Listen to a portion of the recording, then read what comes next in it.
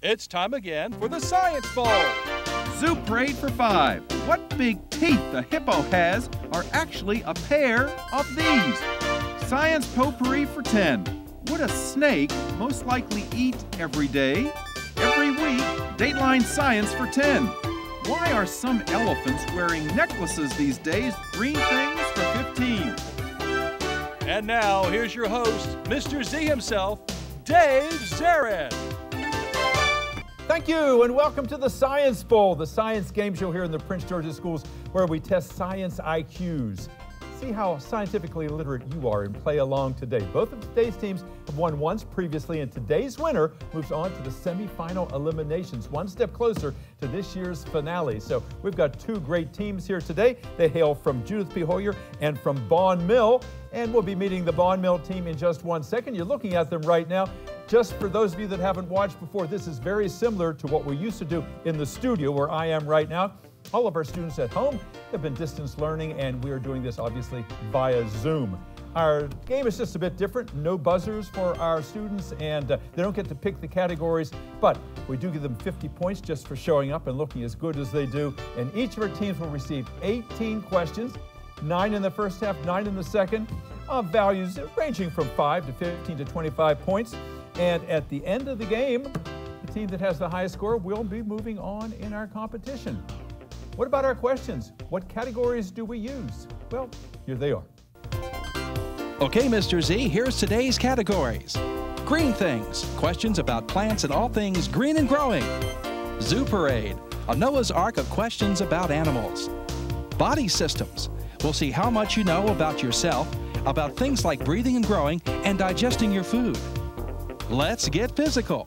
Questions that test your knowledge of physics and chemistry, earth science and space science. Then there's science potpourri. Here's a grab bag of science questions, everything from air pollution to the kitchen sink. And finally, Dateline Science. We'll ask you about science history and science in the news. It is now time to meet the team from Bond Mill Elementary School. Let's say hello to the captain, Jordan. Jordan, wave to everybody if you would, young man. Nice to have you back. And Maria is here. Maria, wave to everybody, please. And Anvi is also with us today, all 5th graders at Bond Mill. All right, let's get started. I know you're ready. Let's get to the green things category. 3 questions worth 5, 15, and 25 points. Here's that 5-point question. Because a moth lays its eggs inside one of these, when the developing larvae start to wriggle around to get out, it gives the name to the famous Mexican jumping what's? Beans? Beans, the Mexican jumping beans. You look at these beans and they're jumping around, you think, what is going on with those beans? Are those beans possessed? It's a larvae inside that is trying to get out. Good answer, 5 points. 15 points in green things. Farmers are being urged to sow more crops so to sequester more of what chemical element that's part of the gas used in photosynthesis? What do you think? What? Can you please repeat? Yes. Farmers are being urged to sow more crops so as to sequester or to plant back into the ground what chemical element that's part of the gas used in photosynthesis. So if you know the gas used in photosynthesis, you've got an idea of the element we're trying to put back into the ground. It seems like gas element, not Correct answer there is carbon. We're trying to sequester carbon, as in carbon dioxide, which plants take out in before they produce their oxygen. Try this last one. It is a visual question, Bond Mill, worth 25 points. You know, flowers that are white, like these, often indicate that this process, essential for plant reproduction, happens at night. I think it's pollination. You're absolutely right, Maria, because at night it attracts moths and bats that are out and they visit the flowers. Nice answer, 25 points. Let's go to the zoo. Since 1944, the U.S. Forest Service has relied on this familiar earth sign animal to warn us only you can prevent forest fires? Is it a bear? It's a bear, yes. Smokey the Bear, yes. All we needed was the bear. And he now says he doesn't say just fires, wildfires. Only you can prevent wildfires. For 15 points in Zoo, Scar the lion in The Lion King complains to Simba that while he is smarter than Mufasa, when it comes to strength, he is at the shallow end of this pool of hereditary markers. You've probably seen The Lion King 1,000 times, and you've probably heard Scar say this. He said, yes, Mufasa, when it comes to strength, you know, he is obviously stronger than I am. But when it comes to smarts, he is at the shallow end of this pool of hereditary markers. Any of you have any? Hereditary was your clue there. The gene pool. The shallow end of the gene pool is what we were looking for there. Try the 25-point question in Zoo Parade. You can probably guess that jazz musician Charlie Parker's nickname when I tell you one of his greatest hits is called Ornithology. What's his nickname? Ornithology. Isn't ornithology like not dinosaur? Is it shark? Ornithology is the study of birds. It's the study of birds. His nickname is Charlie Bird Parker. Let's go to the body systems for 5 points. When it comes to different types of personalities, the very active people and those that are more laid back are labeled with what same 2 letters used in the blood typing system. Can you repeat the question? Some people are very active. They're different from people that are kind of laid back. And they call these people type blank and type blank, just as we use those same 2 letters of the alphabet when telling you what kind of blood type you have. Type A and B. That's correct. A and B is correct. And you're a type A person if you're very active all the time, you can't sit still. You're a type B if you're more of a couch potato. Thank you, Mario. 15 points in body systems, multiple choice. When it was revealed that the reason for the Grinch's nastiness was perhaps his heart was too small, had his heart atrophied, hypertrophied, or petrified? Which of those words would mean something that shrinks? Atrophied, hypertrophied, or petrified? Can we have a bit of discussion? It's not my final answer, but B sounds Anvi, you've not been weighing in. What do you think? You've been just kind of watching. I think it's hyper. She says, Maria says it's hyper. Anvi, what do you think?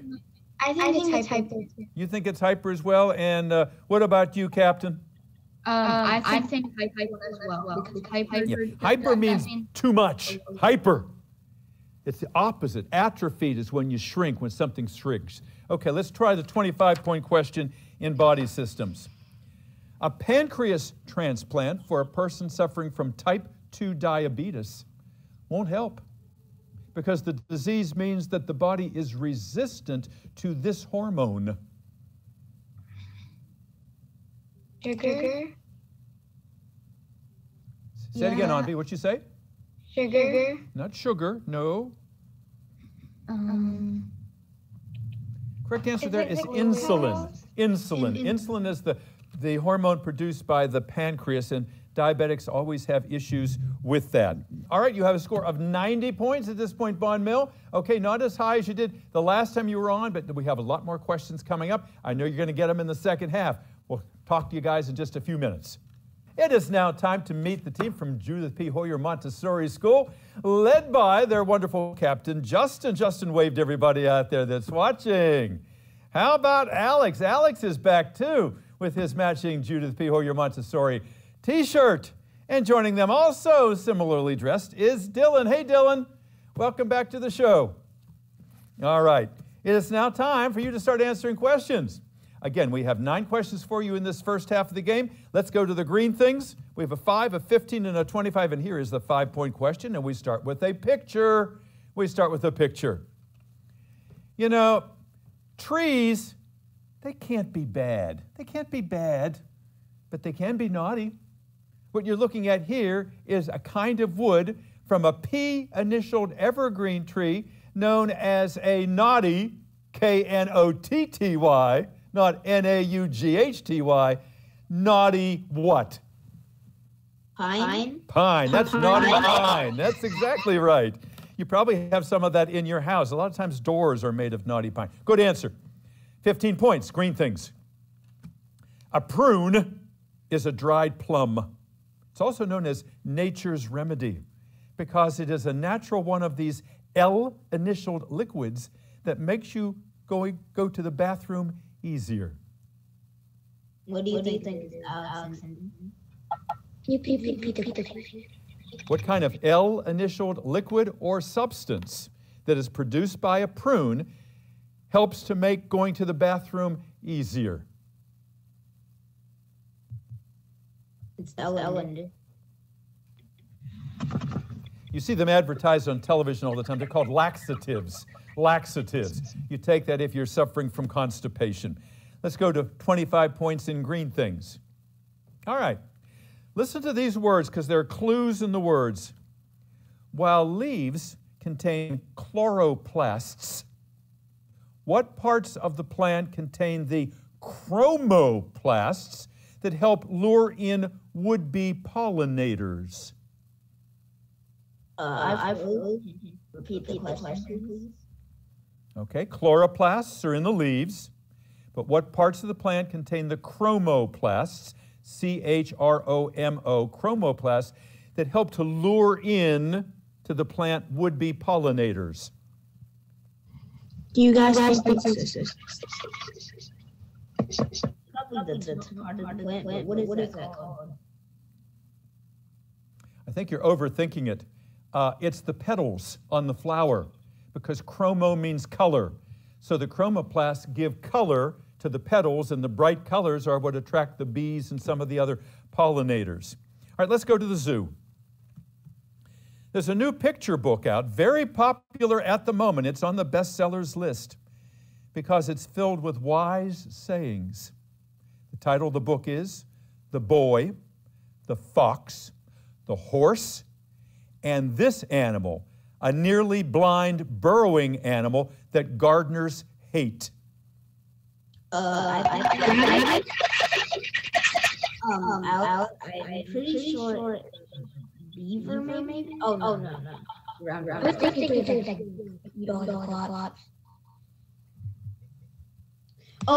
bunny. A bunny. I think bunny's a good guess. The correct answer is the mole. The mole. Moles are nearly blind, and gardeners hate them because they dig tunnels and they disrupt the roots, and then they eat all the vegetables you're trying to grow out there. The boy, the mole, the fox, and the horse. Good book. Check it out. Zoo for 15 points. It turns out that animals have many rituals like us humans. For instance, when elephants and chimpanzees and dolphins lose a member of their group, they experience this G, initialed emotion, in which they mourn and feel sad at the death. Grief. Say it again? Grief. Grief is right. Good. Got yourself 15 points. For 25 points in zoo. In the movie The Emperor's New Groove, Cuzco was turned into a llama. A llama, like a camel and a mule, can carry things for long distances. Those animals are known as beasts of what? What do you think it is, Alex and Dylan? Of the desert, maybe? Yeah. No. Well, llamas live in the desert. I'm sure you've heard of this before. They're called beasts of burden. Beasts of burden, where they load things onto animals and then they carry them. Mules and donkeys and camels, sometimes even elephants are beasts of burden. All right, let's go to the body. 5 points. When you were chosen to represent your school in the Science Bowl, chances are you were grinning from one of these body parts to the other. The mouth, ears. Dylan, say it again. Talk it nice and loud so we can hear you. What did you just say? I don't know the other one, but ears. Ears. Did you say ears? Yes. Yes. Yes. Yeah, grinning from ear to ear is the phrase. Grinning from ear to ear. That means you have a big smile on your face. All right, we'll give you the 5 points there. Body assistance for 15 points. After losing a football playoff game, Green Bay Packers quarterback Aaron Rodgers expressed his disappointment by saying, "I'm completely what?" A term often used to convey courage, as in, it took a lot of blanks to do that. Could you repeat the question, please? Okay, we're looking for a phrase that people often say when they're disappointed. But other times people say that, you know, if you do something courageous, like what you're doing right now, it takes a lot of these to do it. Not courage, but what body part? Takes a lot of what? Heart. It does take a lot of heart. Give me something else. It takes a lot of brain. Takes a lot of brains too. Takes a lot of guts. It takes a lot of guts. And Aaron Rodgers says, I am completely gutted after he lost that game. Body assistance for 25 points. If you've not ridden a bicycle in a long time, it usually comes back to you right away. Because even though your brain is in your head, these body parts are said to have memory. What do you think it is doing? So what body parts do you need to ride a bicycle that would have to work after a long time of not working? Your legs, I think. Do you think it's your legs? I think legs. Yeah. Okay. Actually, it's what's in the legs. Muscles. Muscles have memory. Muscles have memory, which is why you can sometimes do things long after you stop doing them, and somehow it just comes back to you. It just comes back to you. You have 75 points at this point. All right, you got a lot of ground to make up in the second half, but you can do it. You can do it. We'll be back with you in a few moments and talk to you about yourselves and your schools and give you your last 9 questions. All right, if you have not met these young people before when they were on their first appearance, let's talk to them right now. Let's go to the captain of the team at Bond Milton, Jordan. And Jordan, you guys seem to know an awful lot about science. How did you prepare for this Science Bowl? My entire science bowl would do 2:15 every day. Every day. Wow. Would meet and do some kind of thing, whether science street, watching a school episode, about reading the article. We do something to improve science knowledge. Sounds like you really, really prepared for this, and it does show. And I'm sure all of you know at Bond Mill that you were the county champs. You know, just recently you won it all. So you're trying to repeat this year, and you're making a good start at it. Keep up the good work here in the second half here. Let's talk to Maria. Maria, come on back up. Maria, nice to have you back with us again. Part of a legacy here because her brother Martin also has been a distinguished player here on our Science Bowl. Tell me about these sessions. Did you play against each other when you practiced, or did you have alternates? How did that work? How we would do it is we would watch a video, and then we would try to beat the team on video. Oh, I see. And did you win sometimes? Yeah, most of the time. Most of the time. And you know, it's almost like when you're sitting at home watching something like Jeopardy. It's so easy when you're sitting at home, but when you're on the front line, if you're the contestant, sometimes it makes it a little bit tougher. But you're doing a nice job here today. And let's talk to Anvi. Anvi, come on back up here and tell folks a little bit about how you know your science? What do you do to learn science? We learn a lot of things in this class, and then we meet with our teacher at 2 and we prepare. Yeah, well, you paid attention well. And really, this game is about not just what you learn in science class, it's about being curious about life itself. Because, you know, we bring in movies and cartoons and books and all kinds of things. So if you're aware, and you guys are aware, you do well on this program. So keep up your good work in the second half here. All right. Bond Mill, if you're ready. All right. You've got 90 points at this point, so I know you want to add to that tally. Let's get them. Here we go. Let's get physical for 5 points. We start the second half.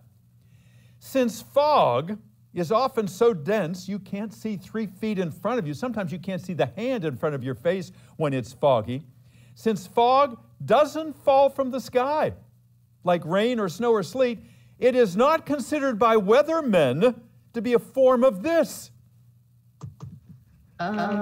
Precipitation. That's right. It is not a form of precipitation. Good. 5 points. 15 points, and let's get physical. This radioactive metal and the last of the naturally occurring chemical elements on the periodic table is named for a planet. Name that radioactive metal.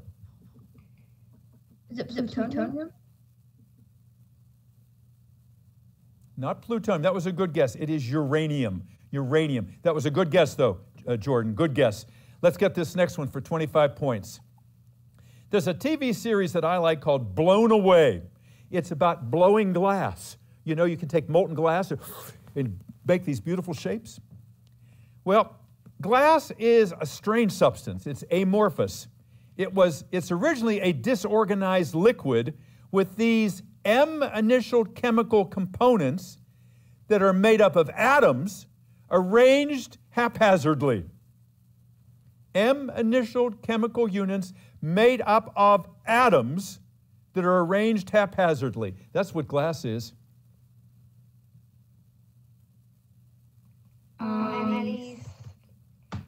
Has to start with an M. Made of atoms. Not morphs things.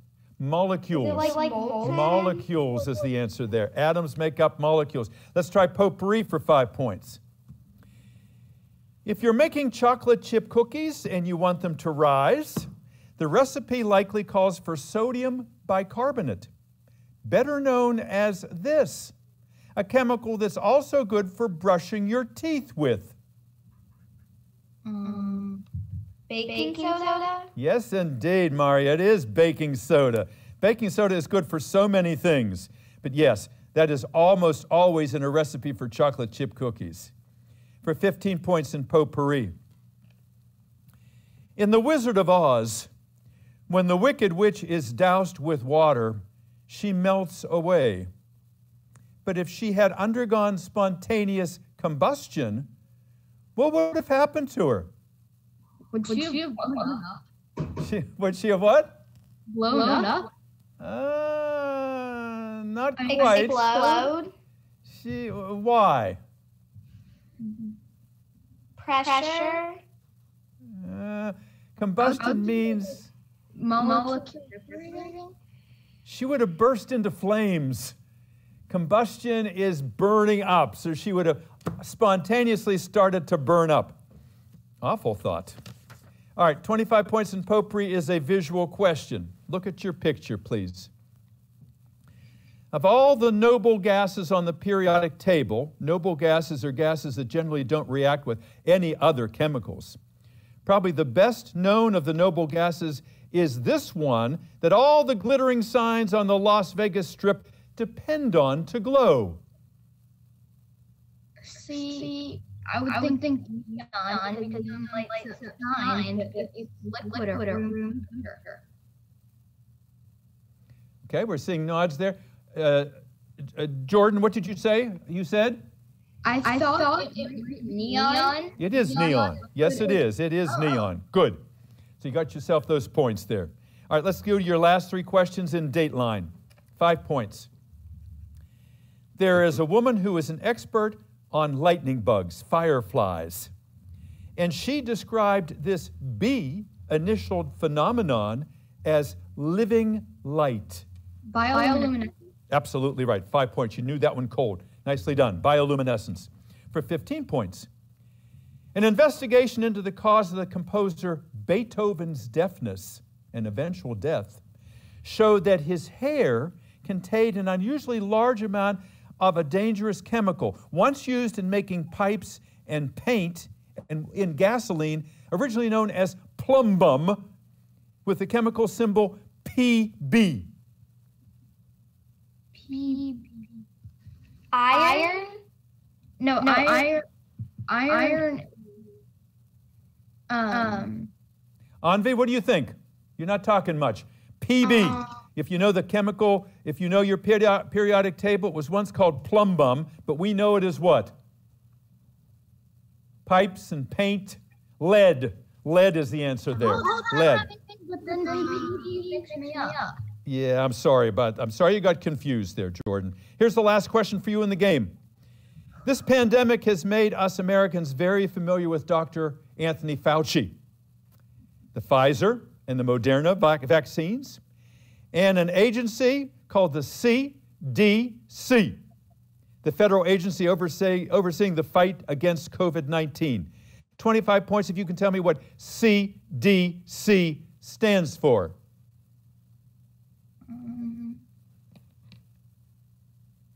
I think D is like drug, maybe. Perhaps. I can't figure out. I think, Mario, you're thinking about the Food and Drug Administration. This is the other, the CDC. We hear about it all the time. It's the Centers for Disease Control. Centers for Disease Control is the answer there. Okay, you end the game with 130 points. Will it be enough to send you to the semifinals? We'll find out in a couple moments. Let's talk again to the team from Judith P. Hoyer. They did such a great job the first time they were on, and they're trying to repeat that win this time. Let's find out about the captain. Let's talk to Justin. Justin, that was a tough first round for you guys. Yeah, you were trying to pull out some answers, but I know a lot of them were probably on the tip of your tongue. In the second half, I know you're going to do even better here. Tell me about how you prepared for the game, you and your teammates. Well, we practice every day, and we practice like randomly, and we watch the football every time. Yes, I'm sure you're very sick of hearing me and watching me because of all those episodes you've watched. But those are the best ways to prepare for this, because it lets you see how we ask questions, the kind of topics we use, and hopefully get you ready for this competition. Yeah, obviously you've taken those lessons well. Let's talk to your teammates. Let's talk to Alex. Hey, Alex, welcome back to the show. Hey, Alex, tell me a little bit about what you do in your spare time when you're not studying, because I know you study a lot. I do read, I do violin, and sometimes play games.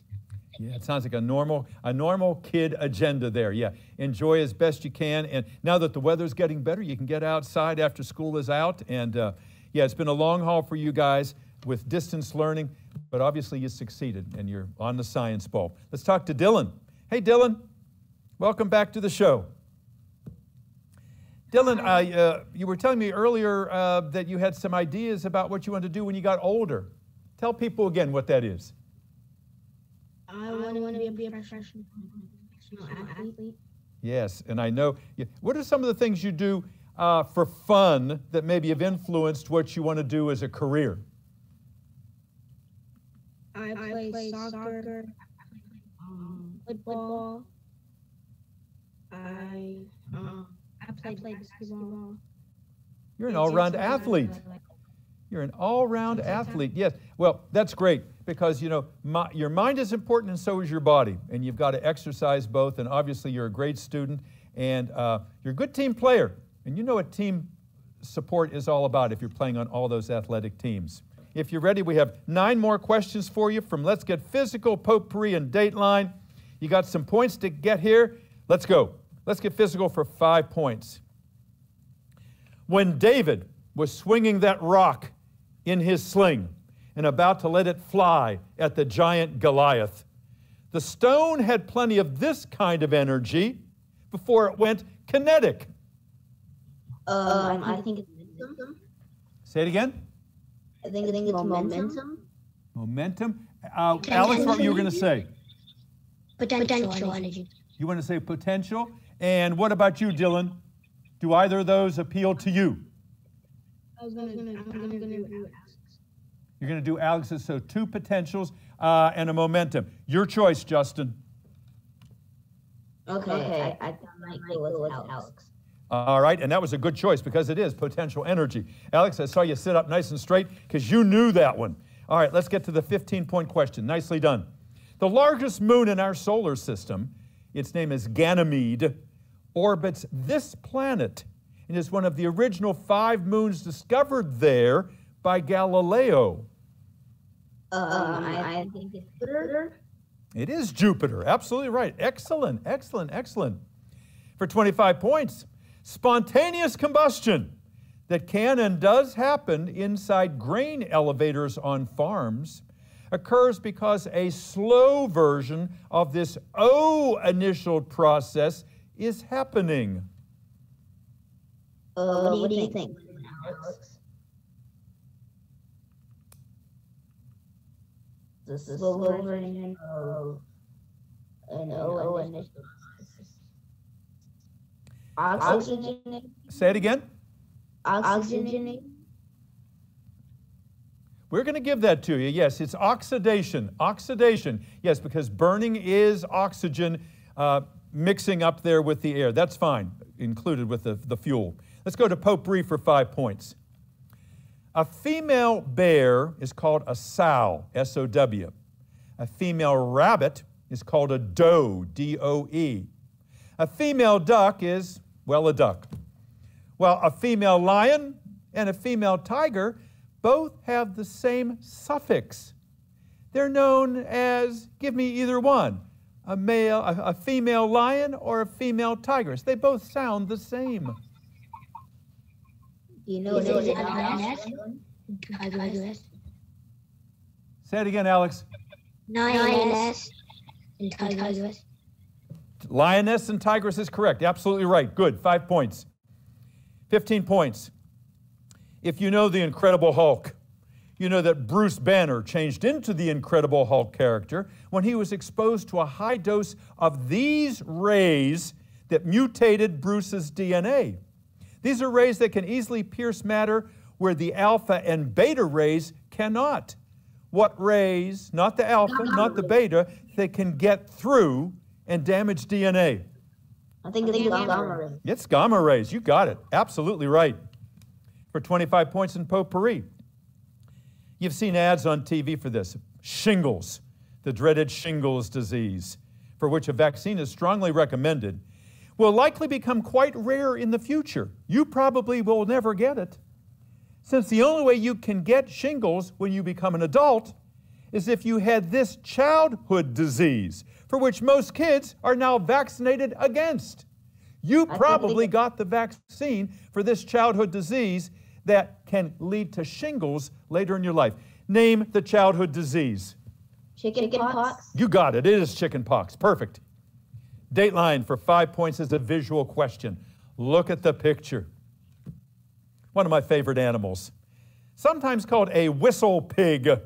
This rodent becomes a reluctant meteorologist every February 2nd in Punxsutawney, Pennsylvania.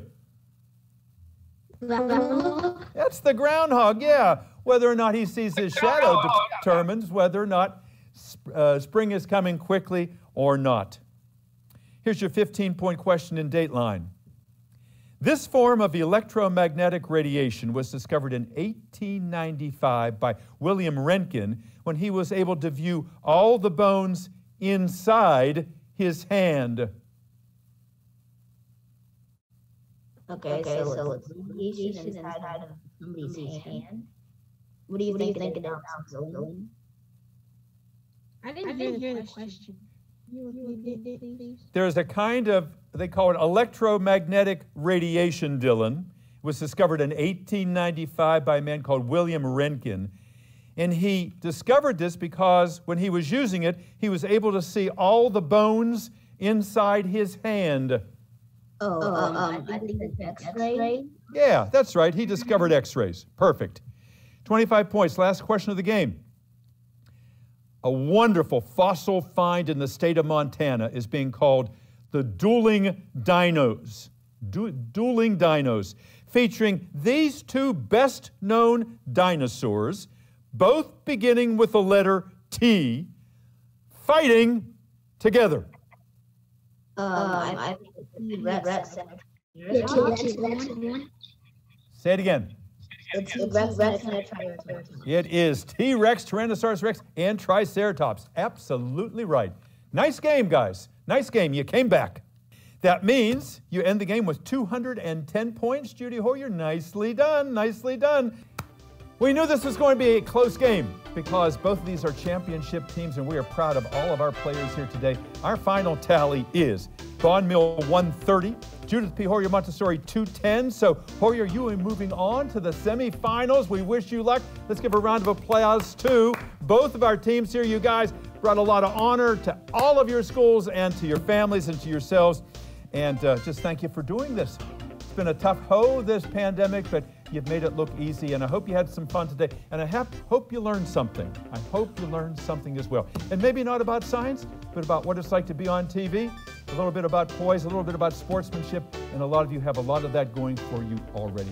Thank you very much, and congratulations. And to all of you watching, I hope you tune in again and follow us as we go through the season here as we head to the finale. I'm Dave Zarin, and I'll see you next time. Bye-bye.